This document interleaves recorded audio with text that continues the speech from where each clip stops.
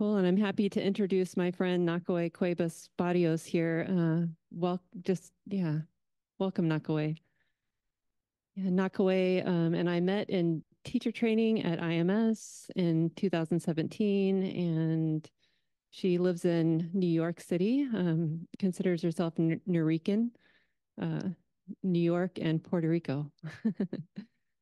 And there's lots of wonderful things you could read about Nakawe in her bio, like her spiritual depth of spiritual practice in this insight meditation tradition and her long history, um, training at both Spirit Rock and IMS with Joseph Goldstein as one of her primary mentors. But I was thinking of things to say that you might not read in her bio, and that's one of the things I've grown to love about Nakawe is her deep integrity and uh, just understanding relational practice and yeah, what it means to be a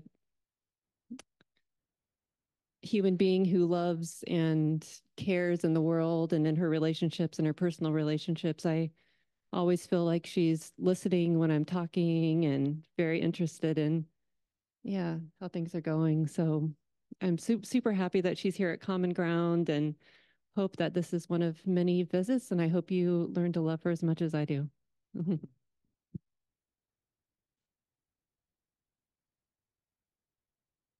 Testing. How we? Oh, that's too loud.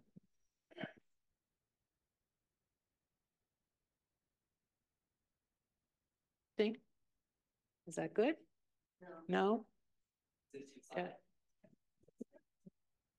Testing. A little. Oh. How about now? Can you hear me? Yeah. Everybody's okay? Okay, good. And on Zoom, everybody's okay? Can they hear? Great. So thank you, Shelley. And yes, welcome. I'm so happy to be here. Um, I came here many years ago and I was so impressed by this beautiful meditation center. So I'm really happy to be back here. And Shelley is a special friend for me. So we've already started talking about Dharma subjects, and the theme of tonight, we started to explore it together. It's beautiful to have spiritual friendships that you can, talk about these things together. So important in your spiritual path. So yeah, I'm happy to be here. I am from New York. My ancestry is from Puerto Rico. And the Dharma, I love the Dharma. It has really helped to transform my life in so many ways. And that's why I love to share it, because I feel like it is a true teaching of liberation. So it's a wonderful practice and a wonderful path to share with everyone. So tonight, we're going to explore equanimity, embodied equanimity. And before that, we'll just do a sit. So why don't we first get into a nice comfortable posture for meditation.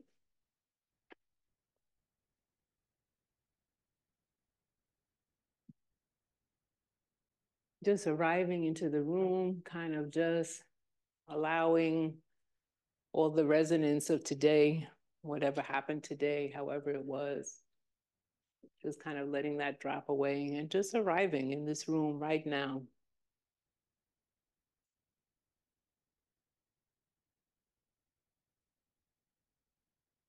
Feeling the presence of just being here, whether sitting on the cushion or a chair, or if you're lying down at home, whatever posture is suitable for you, so that you can be awake and aware, but yet relaxed. And so that's really what we're looking for in our meditation posture. Just kind of being present with whatever is in your heart, your mind. Just noticing what's here. Maybe taking a few deep breaths down in your belly, slowly exhaling.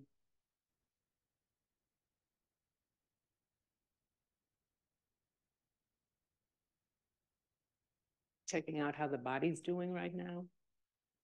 How are the shoulders? Maybe relaxing a little bit. Shoulders, relaxing the shoulders, relaxing the jaw. any tension around the jaw.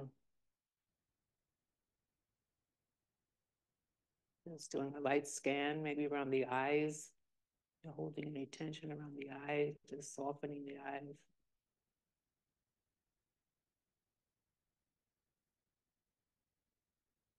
Softening the belly. And just letting go of any holding.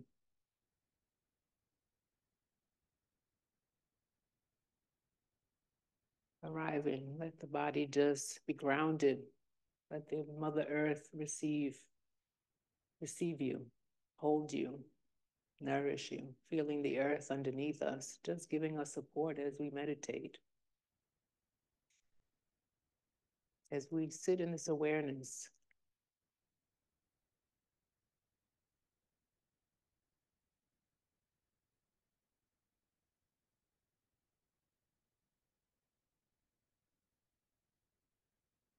feeling embodiment.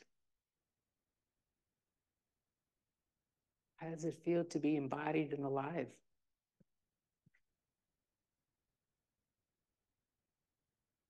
Feeling the energies of the body, pressure maybe of the sitting on a cushion or on the floor, on the chair, the sensation of body. The aliveness of being alive, how does that feel?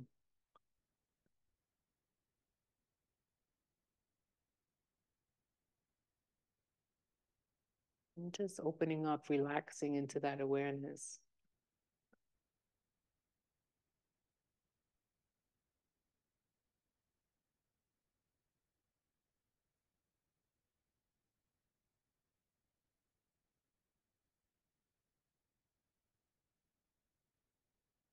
Perhaps feeling the breath moving in and out of the body. Gentle rhythm.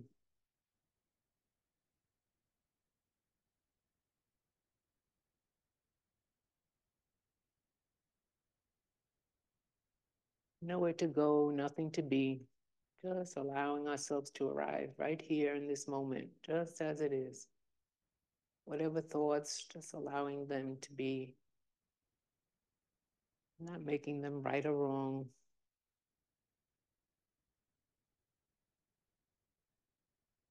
Just aware they're there, rising and passing away.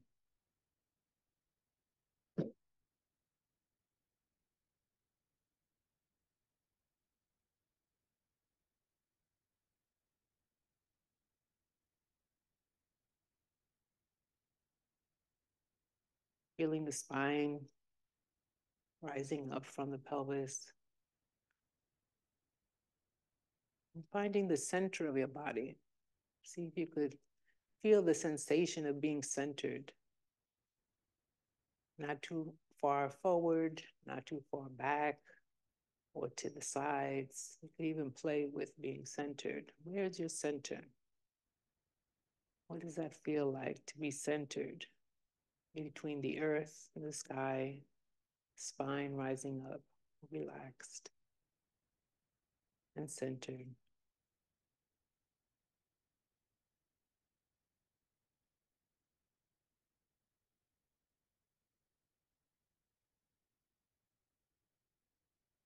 Feeling the strength of finding your center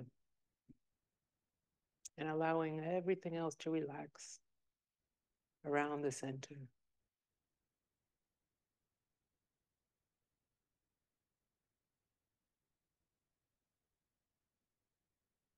Allowing sounds to arise and pass away. Holding on to nothing.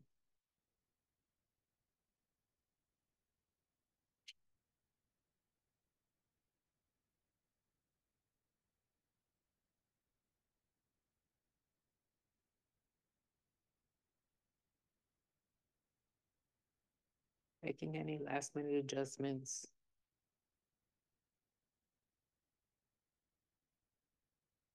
Checking in, relaxing the shoulders, the belly, the jaw a little bit more. Softening, opening.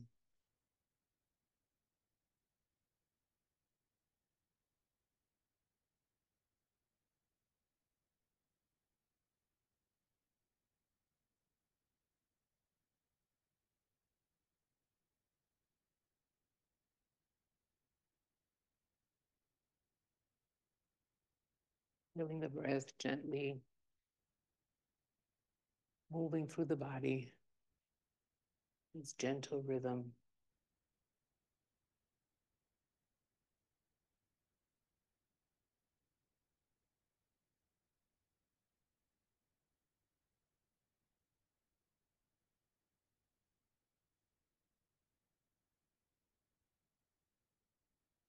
And checking, releasing any holding, and softening and opening.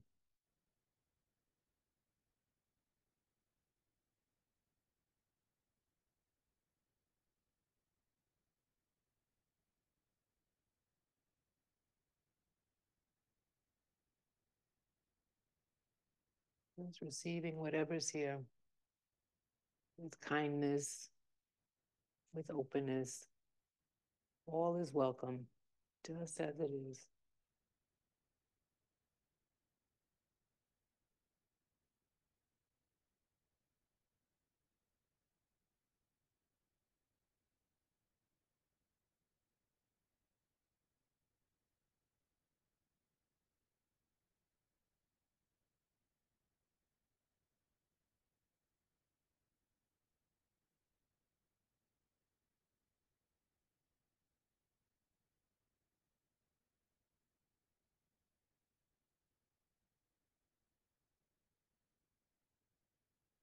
Feeling grounded on the earth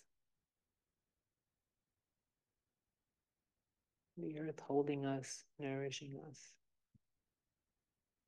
the space around us.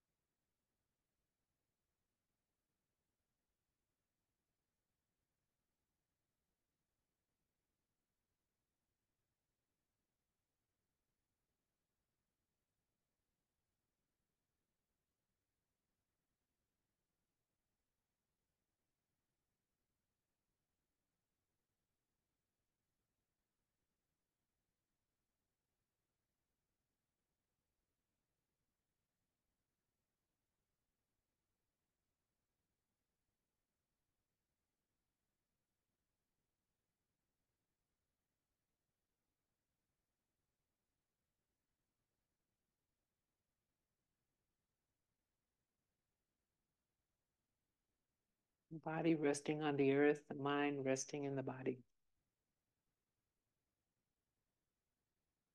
Letting the awareness infuse the body.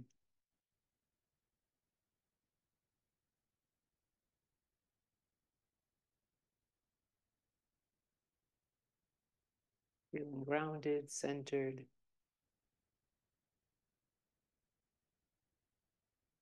and resting in awareness.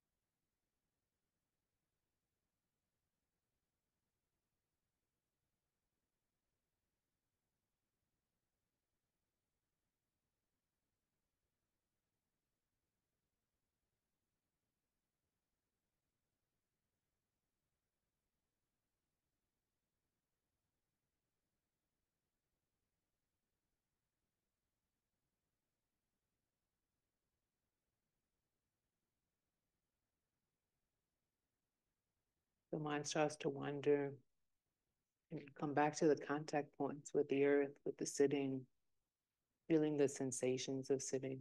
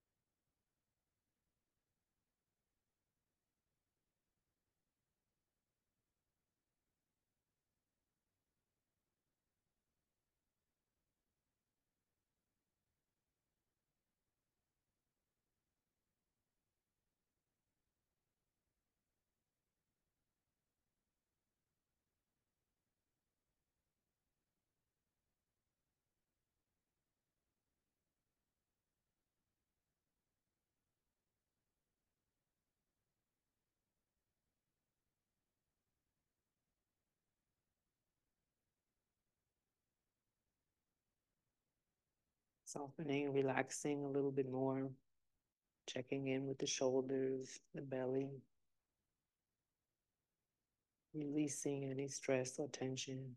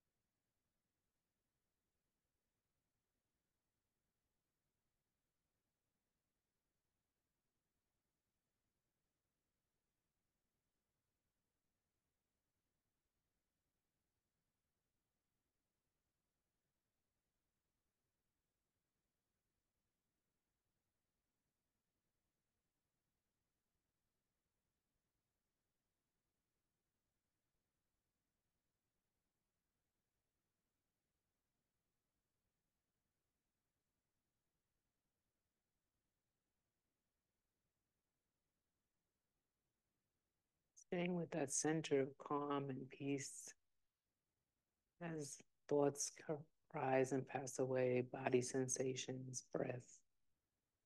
Just aware of that center, holding it all. With spaciousness, with calm.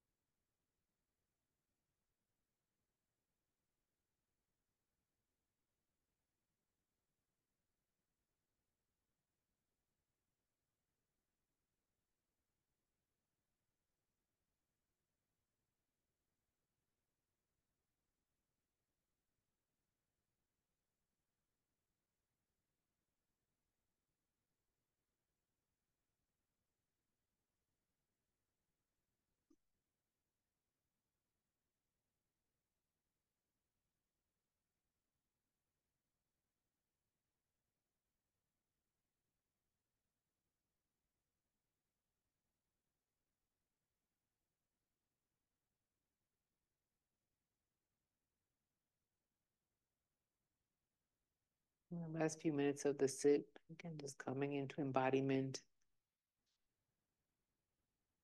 Maybe opening the awareness to sitting in Sangha together, feeling the energies of all of us together meditating.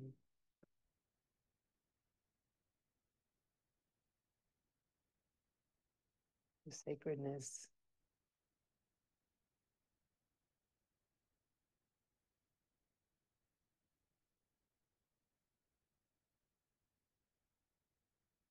Of connection.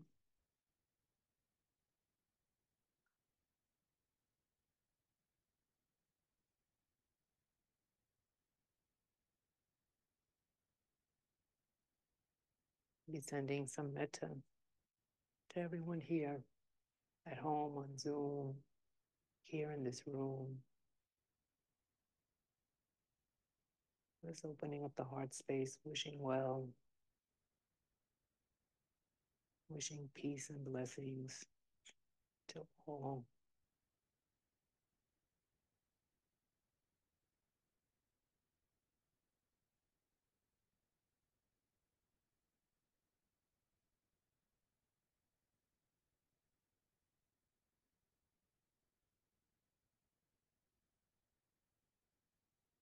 Wishing health and well-being.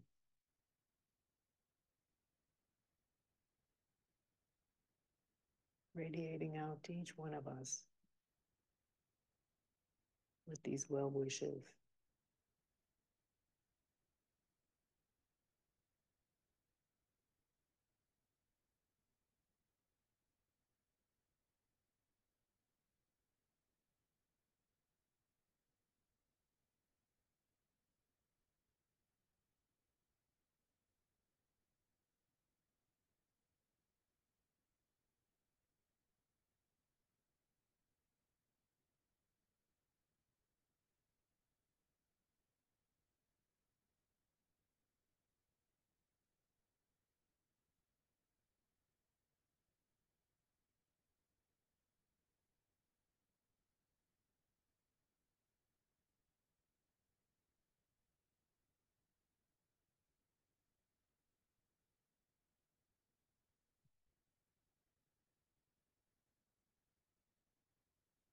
Beautiful. Nice energy in here.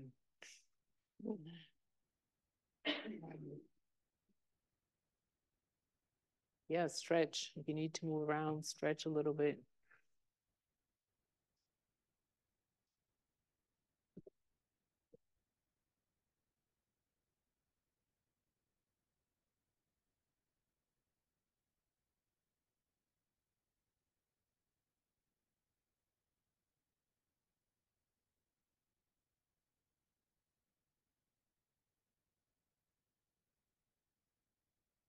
You okay with the sound? We're good? Everybody can hear me? Oh, we can't hear me? Oh. Or maybe just put it louder. On the other one?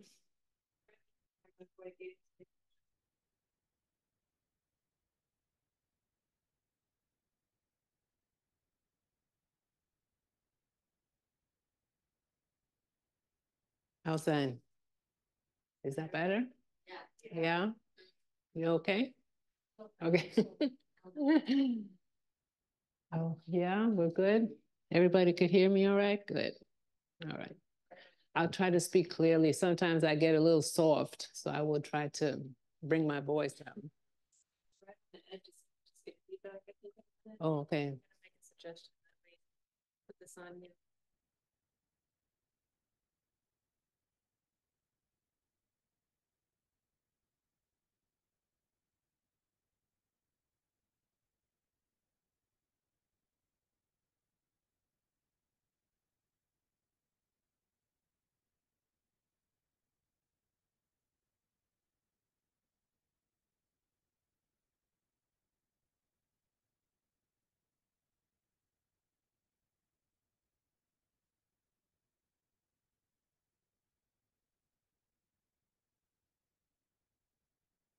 Testing. 1, 2, 3, 4.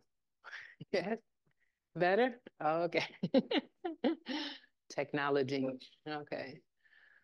So, that felt good. Meditating together. So I was just reflecting, today was such a beautiful day. The spring is blooming, all the trees and the flowers.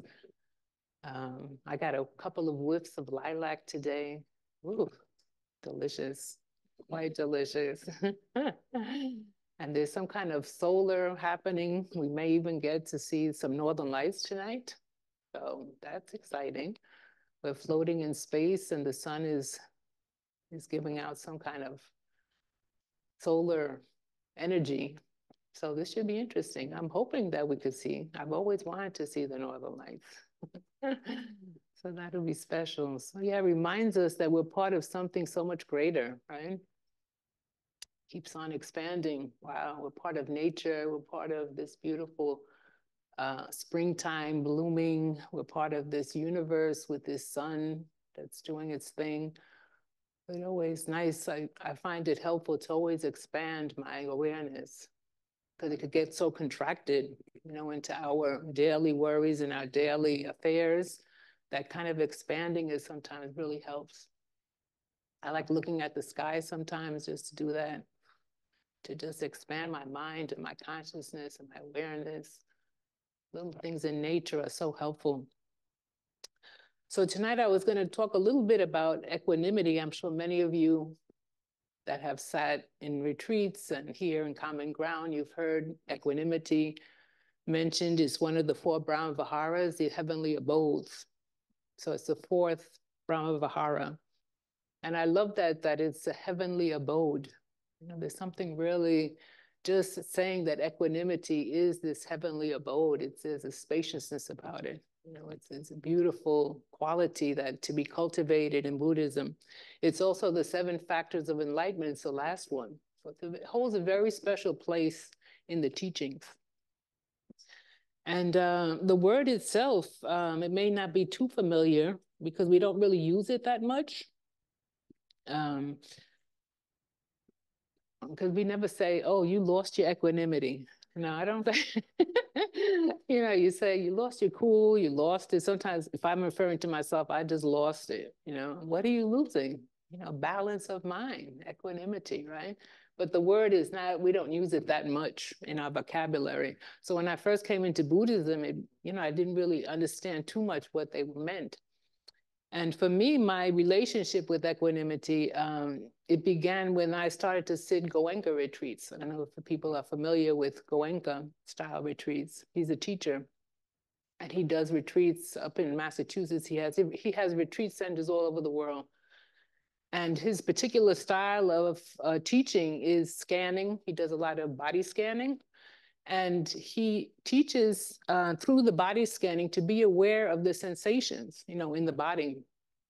And it really helped to ground me very much in being aware of embodiment, because so much of the time we're up in our heads, constantly thinking in the thinking world, that very rarely do we sink down and feel what's here in our bodies. So it helped me a lot to get embodied, what embodiment meant. And I thought that technique was very helpful for me.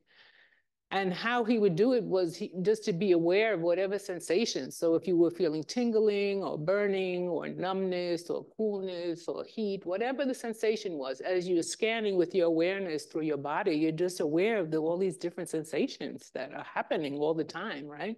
As we're sitting here, we're having sensations. Some may be pleasant, some may be unpleasant.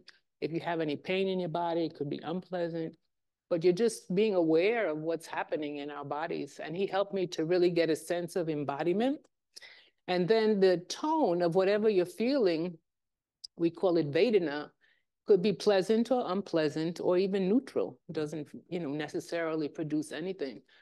And what he used to say, when you would feel whatever sensation as you were scanning, he would say, remain equanimous. Right? You would hear this. He was a big Indian. If you've ever seen a picture of him, he's like a grandfather, heavy set, and you would hear his voice, remain equanimous. So I was like, oh, that's interesting. And I learned a lot though with that, because what I learned was that it was, first of all, the sits were difficult because it was 1 hour and you had to just sit. You were encouraged not to move. You had noble silence and you were sitting still for 1 hour. And I learned that with unpleasant sensations, especially, the more that I fought and pushed against it, the worse it got. You know?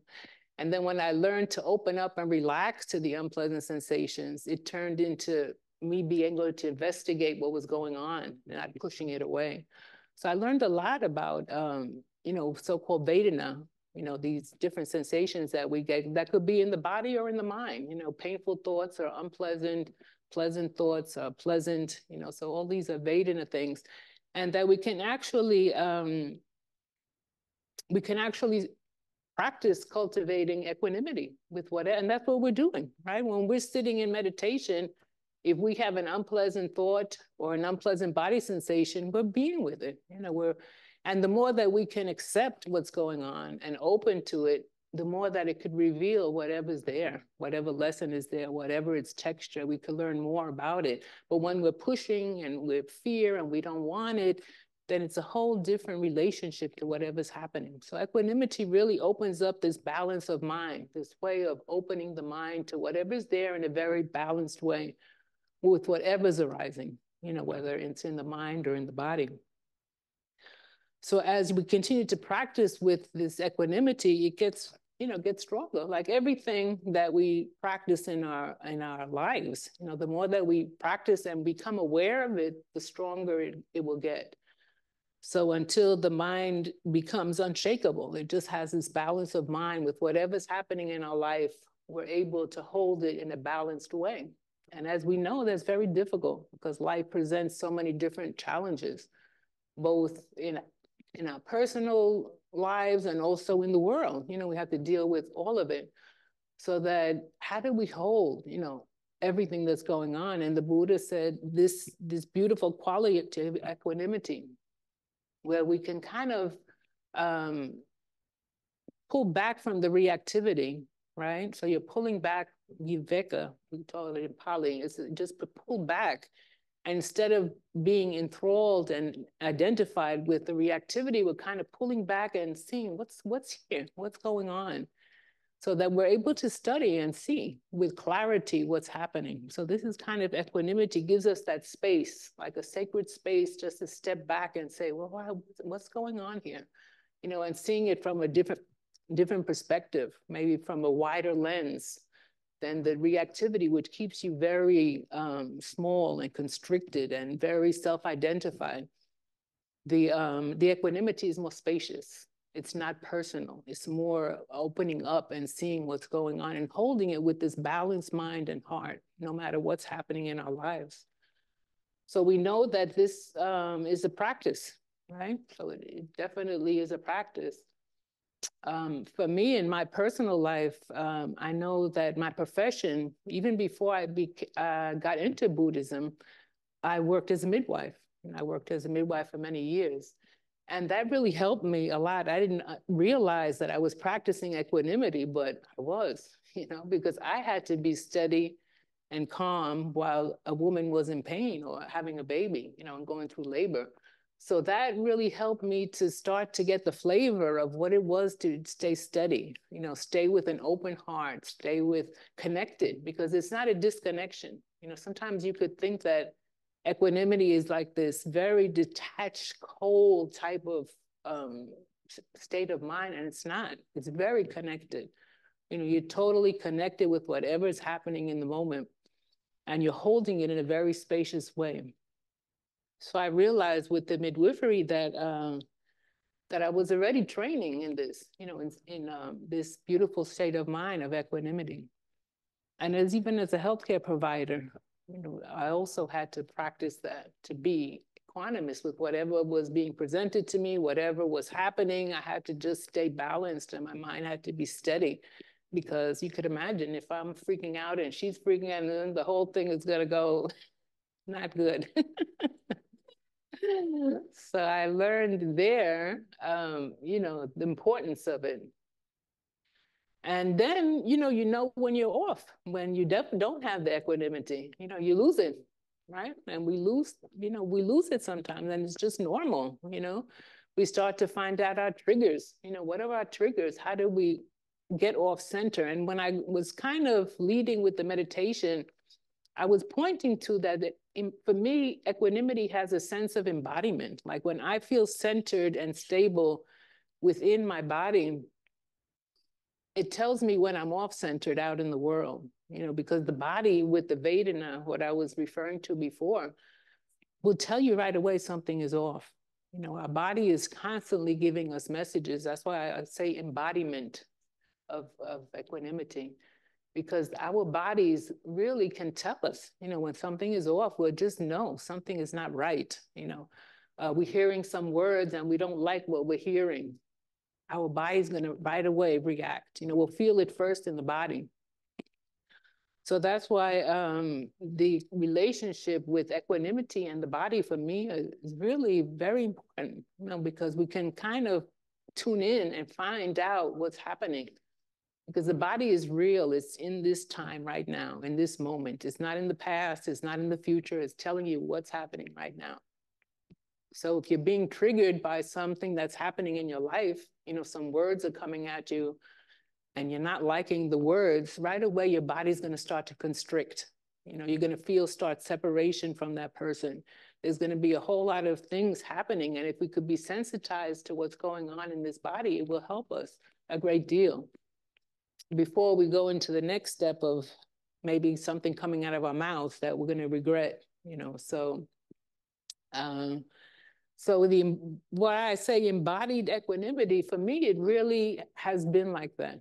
I really can get a sense of when I'm off and when, I feel grounded, I feel stable, I feel, balanced. And that's why I was trying to get that sense in your meditation of really embodying, getting to know when you feel grounded, when you feel centered, it feels like this. Oh, okay, this feels grounded, centered, I feel good. And then when you're off, off balance emotionally or in your body, you know when you're off. So the sense of equanimity and embodiment, I feel, are very connected. And for me, it's been a great teacher to do, to notice that relationship. So going back to the Vedana of, reactivity, we're able to, once we feel that reactivity happening, and it could be toward greed, so it could go the other way too. It's not only aversion, it also could be like greed. You're craving something constantly and you feel like you have to have it. So the greed part too is like this thing that you're not satisfied. It's like a hole and you're constantly trying to fill this hole. So it could go either way, with the pleasant and unpleasant, pleasant and unpleasant Vedana sensations. So we're just kind of tuning in to see, where we can catch it. So one of the teachings that I love, one of the Buddha's teaching that I really love is the teaching that he gave to his son Rahula. And it's not word for word, but the basic teaching was he was trying to teach his son this thing about reactivity. He was saying you could catch it in the beginning, you could catch it in the middle, or you could catch it afterwards. So in other words, before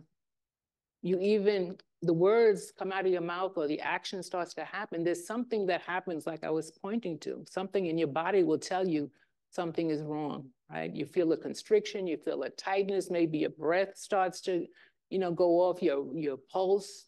You're getting different signs that something's happening, that something that you are being triggered by is happening in your home, in your environment, in your work. Listening to the news on the TV. I mean, there's so many different ways you can get triggered. So he was saying to the teaching, in the beginning, you catch it there, right in the beginning at that sensation. So if we could catch it right there in the beginning, then the words, the actions don't need to follow. You could catch it in the middle, like the words already spilling out your mouth and you're like, oh no, this is not good at all. So you feel, and the momentum already is, you're already into that momentum, right? So sometimes it's hard. Like for me, sometimes if it's already in the middle, it's hard, but there's an awareness that it's happening. And then It may be that you totally don't catch it at all, and then you go home later and you say, wow, you know, that was really unskillful. I should have handled that a different way, you know, so that's afterwards. So there's 3 different points. I love that teaching that he gave his son. You know, could catch it in the beginning with the Vedana, the sensations, the body starts to constrict, the heat, you know, your pulse may start, your breath, all of these different signs. You could catch it there, take a breath, pause. Okay, back to center, back to that sacred pause at center. In the middle, it's kind of hard already once you have the momentum going. But sometimes you could catch, sometimes I'll catch it in the middle and I'll say, Nakawe, you got to redirect this conversation or whatever, you know. So in the middle, I'll start to play with words, or I'll try silence or something. I'm being aware right in the middle, I'm catching myself. Or at the end of it, you know, afterwards I go home and I'm like, oh boy, you know, I really need to apologize for the way that I said this or whatever. So this teaching of Buddha to Rahula, I really love it because it really kind of teaches us how we can work with reactivity, you know, and how important it is in our lives, you know, with our families, our friends, in work. This is all different skillful means. That's all we're learning, is skillful means to be in life and relationship. So this beautiful state of equanimity is something that we could cultivate. You know, we could make conscious effort to make it as part of the practice.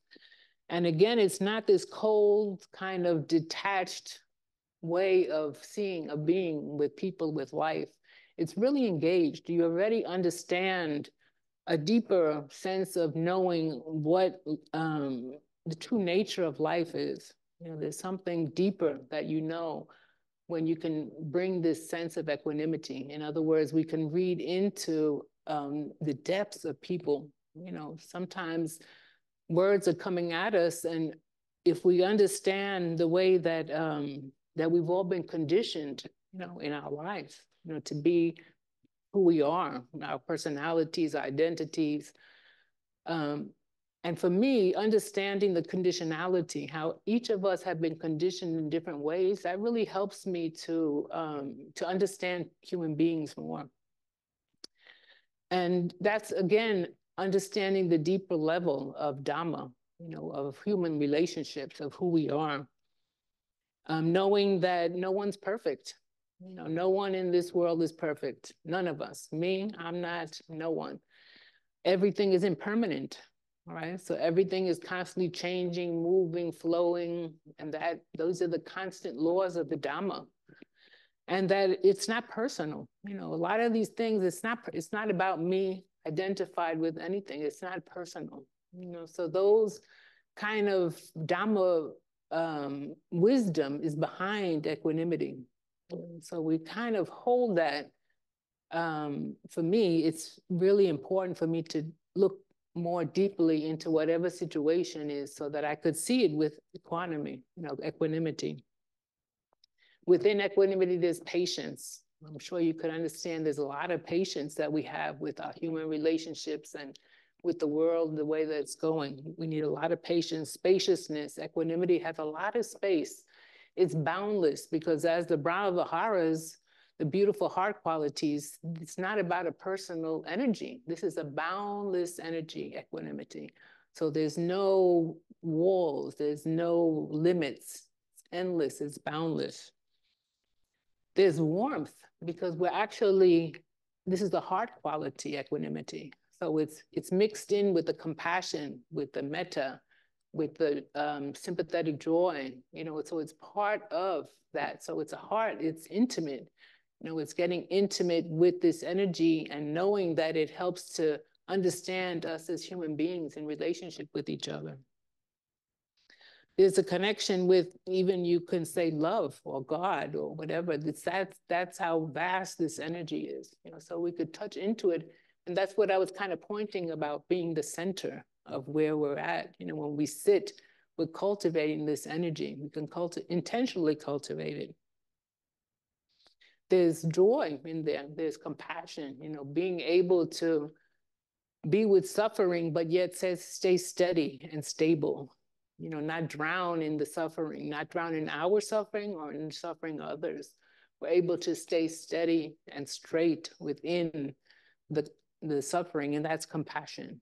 So we're turning that boundless, beautiful energy to helping. How could we help?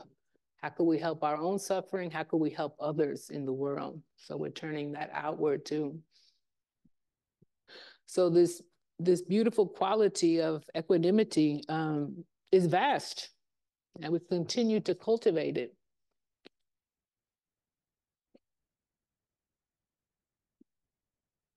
One of the this is actually you probably heard of this, is the serenity prayer. This to me is kind of like also a beautiful equanimity prayer. God, give us the grace to accept with serenity the things that cannot be changed, courage to change the things which should be changed, and the wisdom to distinguish one from the other. So that's just a beautiful way of expressing equanimity. God, give us the grace to accept with serenity the things that cannot be changed, courage to change the things which should be changed, and the wisdom to distinguish one from the other, the serenity prayer. That's a beautiful expression of equanimity, and also compassion, because we're turning that beautiful heart energy to see what can be changed within ourselves and also in the world. So that's a beautiful way of expressing equanimity.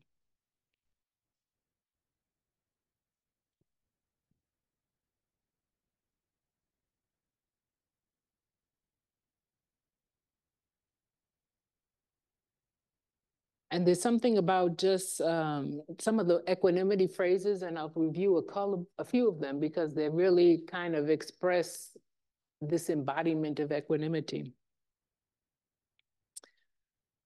One goes, whether I understand it or not, things are unfolding according to a natural law. So this is just nature unfolding, our lives unfolding, the universe unfolding. Sometimes we can't understand things the way they are, but can we trust that things are unfolding? It doesn't mean that we don't step in and try to make things better or do our part in the world, but yet we understand that things are unfolding with causes and conditions. May I open to the conditions of my body and mind with grace. Equanimity, just allowing whatever's happening with our mind, with our body, with our health, with aging, whatever it is, can we open to things as they are with equanimity? May I open to the conditions of my body and mind with grace. This is how things are right now. So that's kind of like accepting. This is the way it is right now. Sometimes we want things to be different from what they are, right? And that causes a lot of suffering. So can I just accept this is how it is right now? And then from there, with that wisdom, with that clarity, we can see what needs to be the next step. But just accepting, what's here.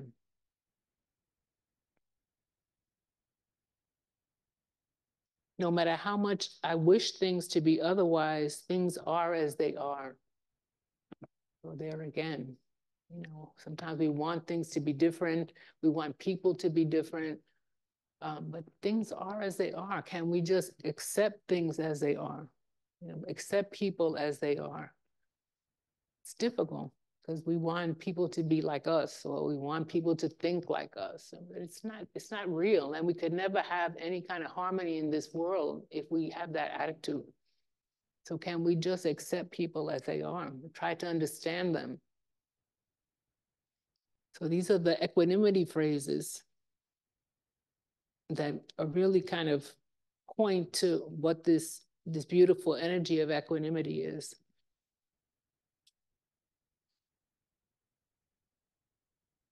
May my heart be big enough to hold the joys and sorrows without being overwhelmed. Beautiful. May my heart be big enough to hold the joys and sorrows without being overwhelmed. That's that vast, spacious, boundless heart quality of equanimity.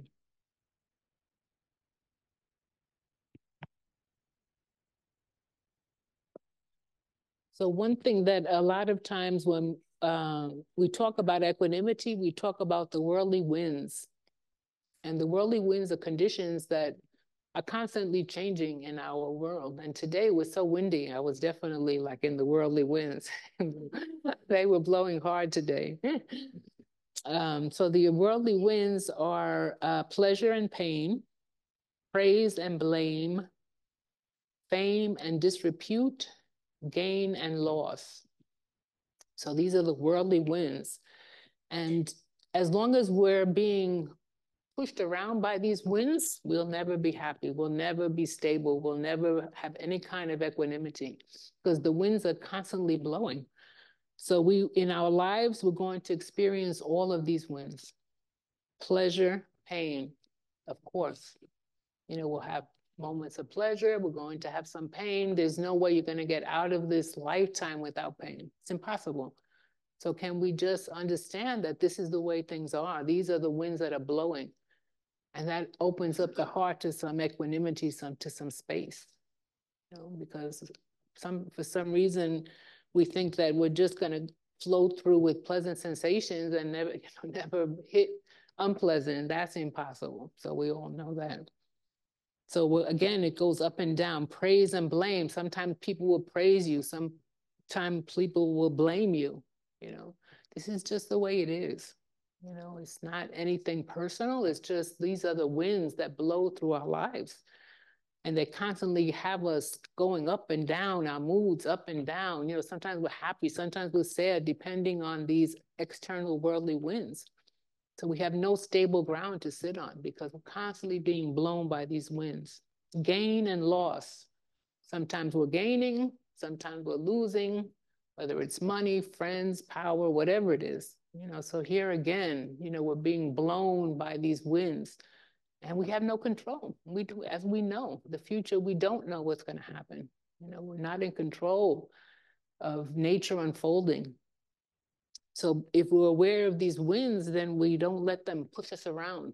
We stay stable and steady in the equanimity, in the peace and the kindness. Did I get all of them? Praise and blame. Oh, fame and disrepute, praise and blame. Yeah. So these worldly winds, a lot of time they're taught with equanimity because that's life. We're constantly be tossed by these winds and then we let them affect us, So external conditions will always be changing, in other words. But we have some control over external conditions. Look at COVID, the way it came. It was just like boom, So this is the lack of control. So the thing is that we have to understand that what we have here is the steadiness of knowing that we're steady. We have our practice. We have equanimity in our hearts. We have something to go to refuge in. We create our own refuge, not taking refuge on the external conditions that are constantly changing and moving and shifting with other people, not taking refuge in other people. The refuge is right here in our hearts, in our center. We come back over and over. And this is the beauty of meditating, going on retreats, building up this refuge and this center, because that's truly where the refuge is. So this is the teachings of the worldly winds. Can we not let them whip us around? Can we stay stable, steady, grounded, knowing that we can do this? The Buddha would not ask us to do it if he didn't think we could do it. And with the years of practice, as you go on, you can see it in your own lives. Your lives get steadier, you get more balanced as we continue to do these practices.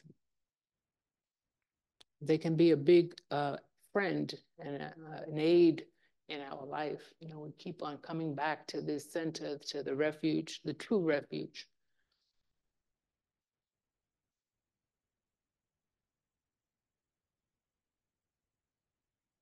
So let me see. I was going to end with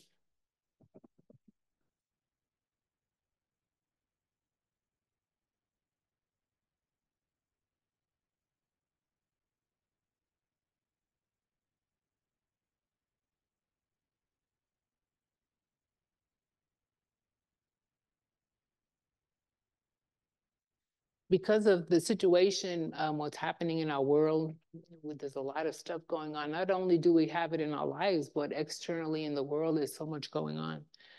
And the monk, many of you familiar with Thich Nhat Hanh. He was a Vietnamese monk, and he lived through the Vietnam War. So I was just going to read a little passage of how he dealt with external conditions and how he transformed the external conditions. So this piece that he wrote is mindfulness must be engaged. When I was in Vietnam, so many of our villages were being bombed. Along with my monastic brothers and sisters, I had to decide what to do. Should we continue to practice in our monasteries, or should we leave the meditation halls in order to help the people who were suffering under the bombs? After careful reflection, we decided to do both, to go out and help people and to do so in mindfulness. We called it engaged Buddhism. Mindfulness must be engaged. Once there is seeing, there must be acting. Otherwise, what is the use of seeing? We must be aware of the real problems of the world. Then with mindfulness, we will know what to do and what not to do to be of help. If we maintain awareness of our breathing and continue to practice smiling, even in difficult situations, many people, animals, and plants will benefit from our way of doing things. Are we massaging our Mother Earth every time your foot touches her? Are you planting seeds of joy and peace? I try to do exactly that with every step, and I know our Mother Earth is most appreciative. Peace is every step. Shall we continue our journey? So I think this was a beautiful way of Thich Nhat Hanh, in the middle of being a total example, of being in this situation and just being able to transform, to use wisdom. Again, stepping back, seeing, wait a second, this is the clarity, this is the way things are, even though I want them to be different, this is the way things are right now. So with clarity, with peace of heart and mind, what is the next step that I can do here? How can I be of service? How can I be of help? But it's only from that place of seeing clearly, seeing both sides clearly, understanding everything in a deeper way, that we can understand what kind of next steps we need to do. So I just wanted to leave you with these beautiful words of Thich Nhat Hanh and how he kind of used his practice. Same thing we're doing here, mindfulness practice, and using it to be a benefit to ourselves and to the world too. So I'll leave you with those words. And why don't we just take a few moments and let the words settle.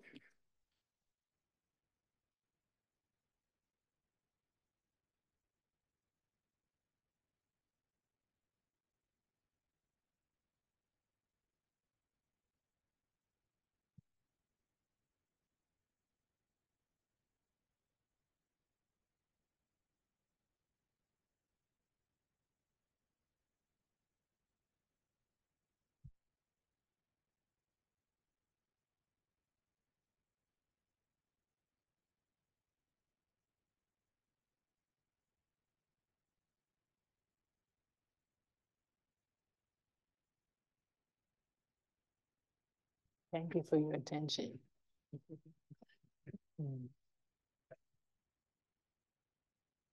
So we have a little bit of time if anybody would like to make any comments, or if you have any questions or want to share anything around your practice with equanimity. We have a little bit of time to share in Sangha.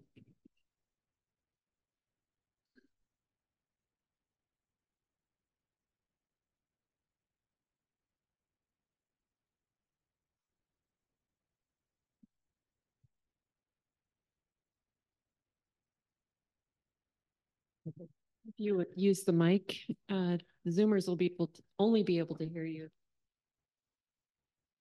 Hello, I'm Sean. I just wanted to say I really was enjoying the point you made about reposing in equanimity isn't detaching. You're finding a deeper space within yourself, but you're remaining intimate with everything that's happening. The connection is kept, which is a difficult place to be in. And yeah, the whole talk was lovely, but that was something that was really spoke to me. That it's very visceral. It's loud in here when you're doing that. And yeah, it's the calling in that the quality of equanimity is vast, it's limitless, that we can touch that and be not bound by this limited idea of what I think I am that maybe can't handle feeling this. Exactly. If we tap into something that's so vast that can be there. So I really enjoyed hearing that. Thank you. Thank you. Yeah. Yeah, it's a practice. The more that we bring that to mind and understand that energy, that's the thing. Because sometimes these energies run through us and we're not aware of them. So what are those moments where we're steady and stable and we feel grounded in our lives? It could be standing in a supermarket, and we're getting restless and impatient. Okay, where's the peace and equanimity in this moment? And we take a breath and come back into the body and feel centered and feel the earth, or we're in traffic and somebody's cutting us off, and we're starting to get agitated. Well, let me take a breath here, come back to my center, come back to that space or that energy. So it's claiming it, it's ours, it's there. We just need to bring more awareness to it and practice with it. Know when it's there and know when it's not there, right? Because you will know when it's not there, when it's not there. And life will bring endless possibilities to practice, as we all know. So yeah, thank you.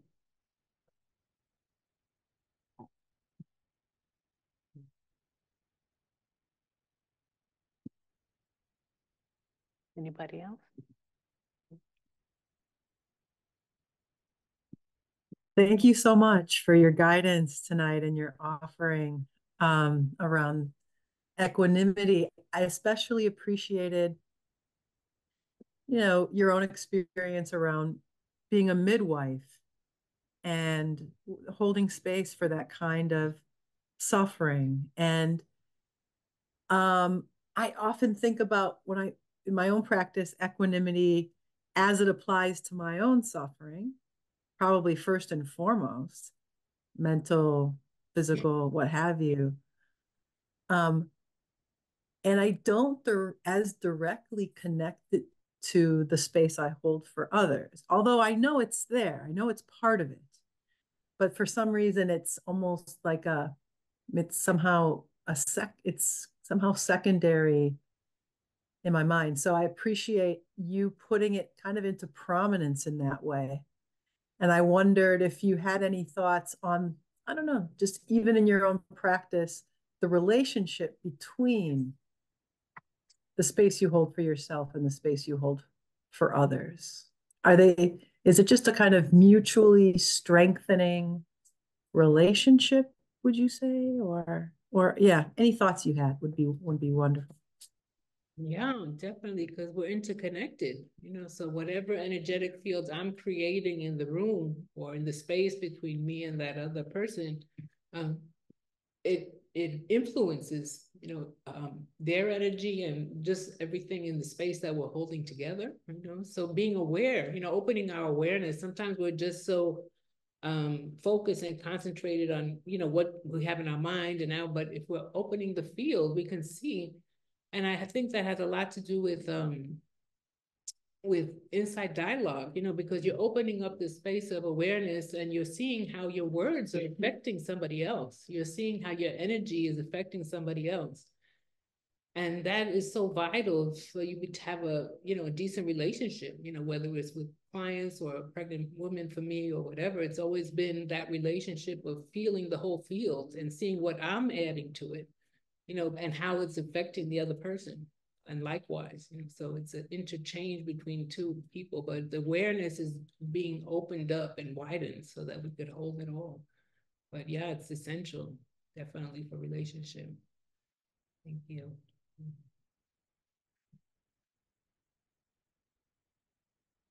So thank you all. Anybody else? We're good?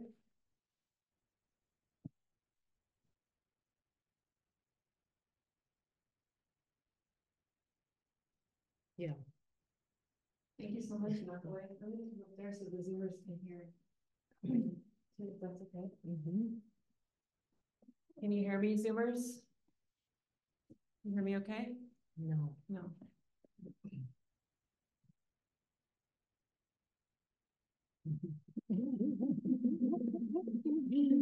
Okay, great.